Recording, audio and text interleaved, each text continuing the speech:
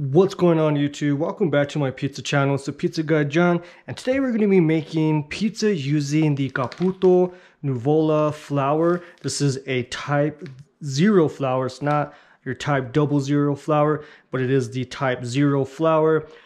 This flour is good for like the real big airy crust. So that's the goal today. I found a recipe that I'm going to be following. I'm going to be using my Famag mixer here. So I have all my ingredients. So let's go ahead and let's get started. First, what we want to do, again, we have 1 grams of fresh yeast. Normally, I used to use a lot of fresh yeast, but it's definitely, you got to use a lot of it. And unfortunately, I wasn't using a lot, but I do have a bunch frozen. So this is 1 gram of fresh yeast. I got 553 grams of flour, 23 grams of salt, and then we're going to be getting 922 grams of flour here. Basically, it's all fermented in room temperature. It doesn't go in the fridge. So let's go ahead and get our flour measured out. Like I said, we need 922 grams. This is a 1 kilogram bag. So it's going to be a lot of majority of this flour. So let's go ahead, and I'm just going to kind of open that up on here so we don't waste any of it. And like I said, 922 grams of flour.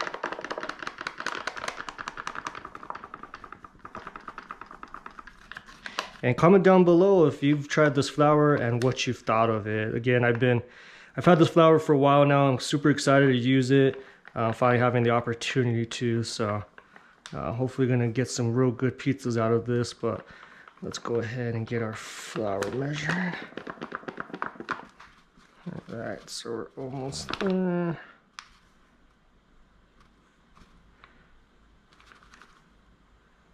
All right, a little bit more.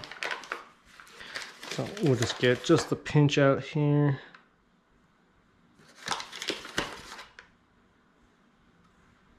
And I'll leave down the recipe down below. Again, I just found this online, so I'll link it down below as well. So you can go ahead and try. I got the flour off of Amazon.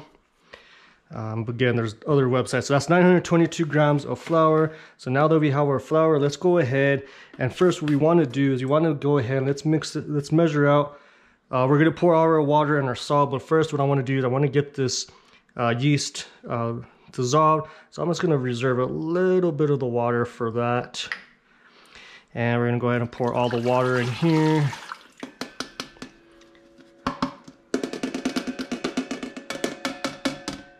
And then we're going to go ahead and get the salt. And basically what we're going to do is we're going to dissolve the salt right now. So we'll get this mixture turned to about 3 or 4. And we'll just let that mix just for a couple minutes or a minute or so just to kind of dissolve that down. And we're just going to let that mix just for a little bit. And then basically what we're going to do is we're going to add the flour little bit by little. We're not going to add all of it fully, so we'll let that go.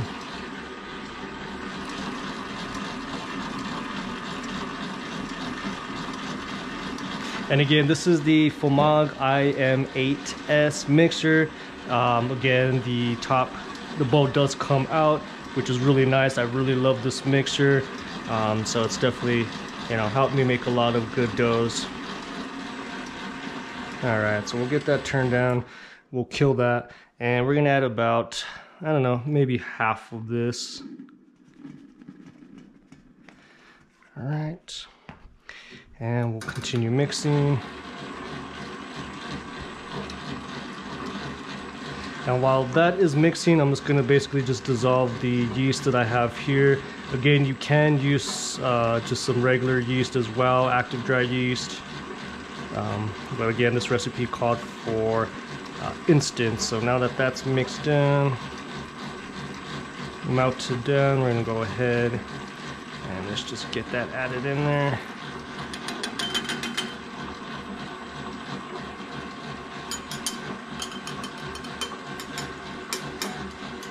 And just make sure that we have all that in there.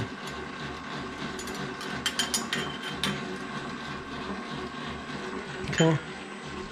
And while that's mixing, we're gonna go ahead, let's get the rest of this flour in. And I can already tell this flour has like a nice sweet, you know, smell to it. Well, we're gonna go ahead now and get this added in there. And I'm just gonna take the rest of this off. All right, so now we're gonna go ahead and get this turned on a little bit higher. And what we're gonna do is we're gonna set a timer now, or basically what we're gonna do is we're gonna mix this now for about 10 to 12 minutes. We'll come back here halfway. We'll take a look to see how it is, but basically we wanna mix this until it's smooth. And then we will go ahead and do some other room temp cooling down, or basically kind of relaxing. So I'll come back shortly. All right, so we're looking about 8 minutes now. As you can see, the dough has come together a lot. It is a small amount of dough or flour for the mixer, so it's kind of not really coming together fully.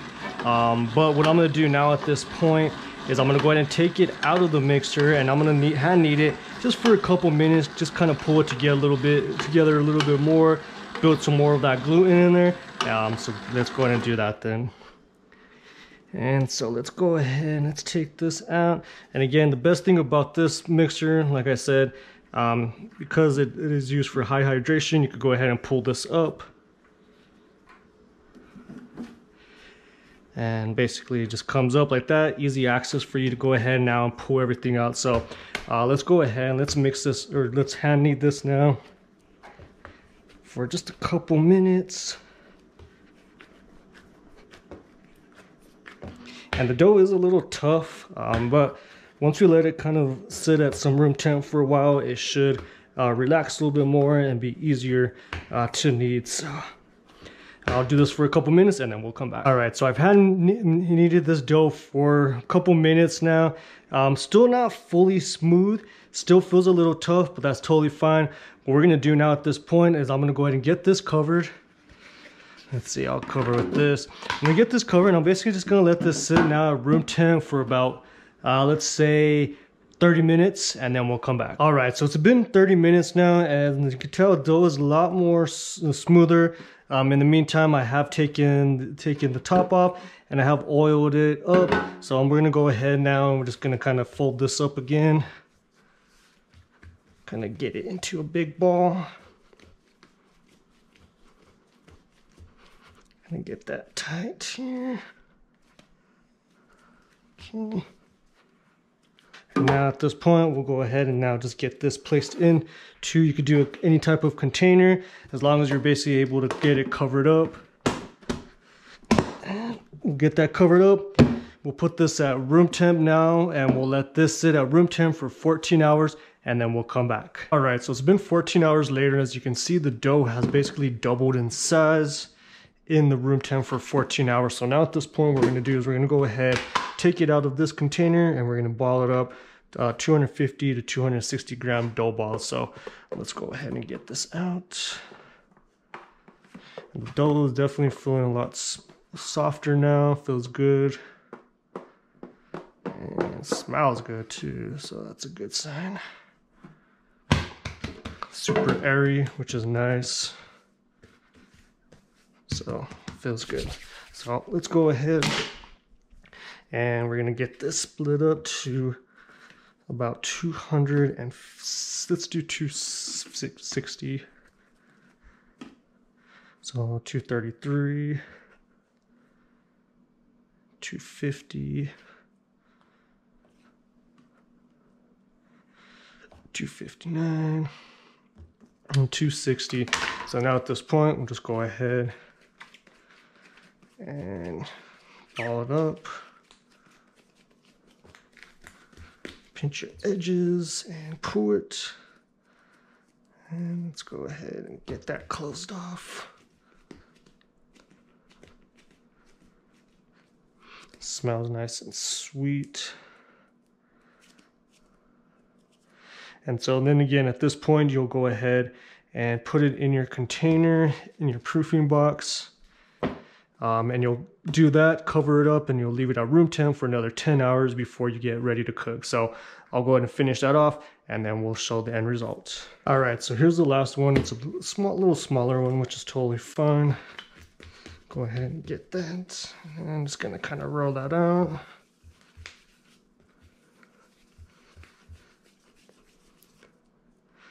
Get that placed in here. And so we have them all spaced out, all 260. And now at this point, like I said, we'll go ahead, get this covered. I may go ahead and sprinkle a little bit of semolina on top. Just that way it ain't drying out. And we'll go ahead and get that covered, and we're gonna put this again at room temp for 10 hours. So let's go ahead and do that. And we'll come back in 10 hours. All right, welcome back YouTube. It has now been 10 hours. As you can see, the dough has doubled in size, and so it is ready to cook. So let's go ahead and take a look at the oven real quick. I've had preheating out for about 30 minutes. It's the Ooni Koda 16. And right in the center, we're looking about 885. So the oven is ready to go. And we're just gonna be making a pepperoni pizza with the cup and crisp. Again, just some mozzarella and just some Bianco di Napoli tomato. So let's go ahead and get started. And again, this is a roughly 260 gram dough ball. So we'll put some semolina.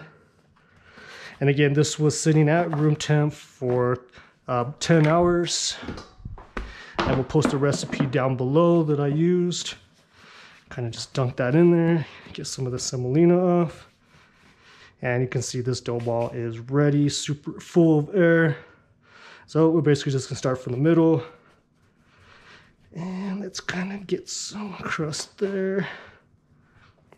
And again, I'm just gonna go towards the middle. And again, with this, you're gonna make some big crust. So that's what we're gonna do here. And a little bit more semolina. And basically what I'm doing is I'm just closing it right here at the end. That way we could get the air in, and then closes it off. So again, that's what makes the crust big. So let's go ahead and get some of the semolina off. And we're just gonna go get to stretching. And still a little tough to use, but it's totally fine.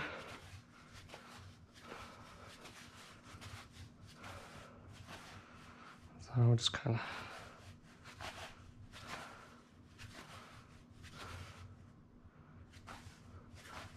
and we don't want to get too close on this edge, so I'm just going to kind of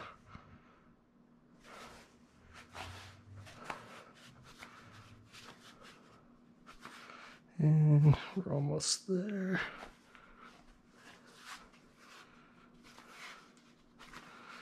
So this is pretty strong dough, which is nice, but again, you don't want to stretch it out too much. So I'm just gonna kind of get a little bit more here. And that's good for now. Once I get the sauce on and everything, then it should be able to pull a little bit more.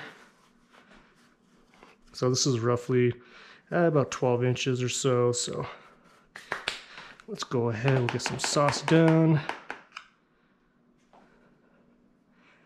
Some roughly around 3-ounce sauce ladle. Okay, then we're gonna go down with a good amount of mozzarella.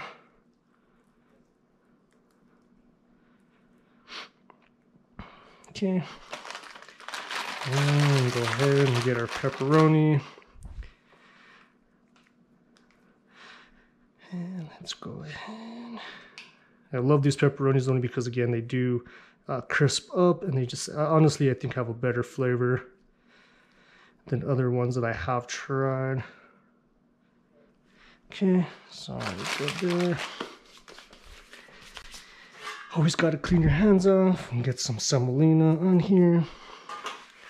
And straight to the peel.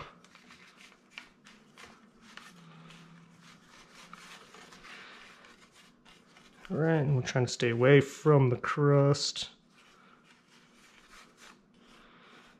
So I don't want to mess that up. And straight into the oven.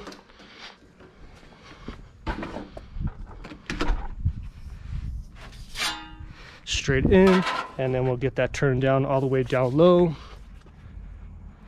And we're gonna go ahead now and let that cook. And we're gonna watch the crust rise again. It's supposed to give off a pretty big crust, so that's what I'm hoping for at this point. And so we'll let that base settle. You can already smell that pepperoni cooking. And I'm gonna go ahead and just kind of get it lifted back here. I don't want the back to cook too much. It's back into the same spot.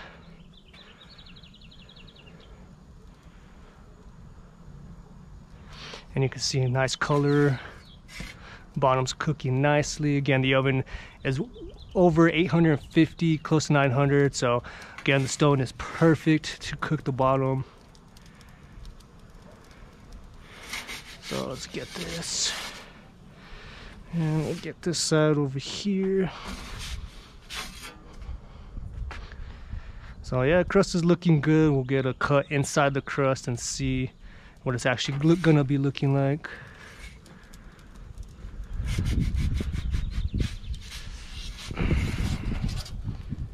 Okay, and let's finish off this side. God damn it.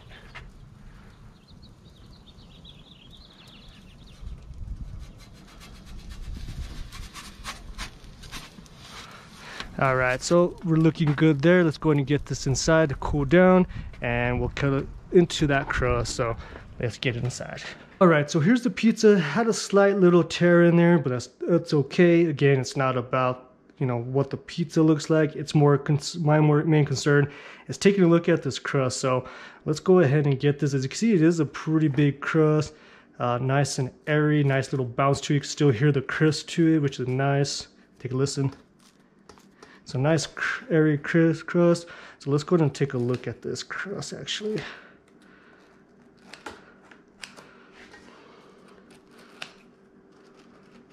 And this is what we're going to be looking at. So let's just get a little piece here.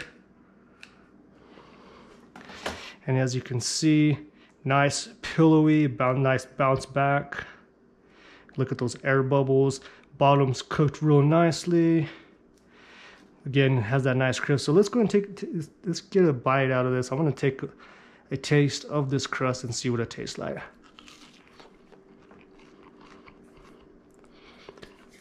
Again, this is the Caputo Supernova flour.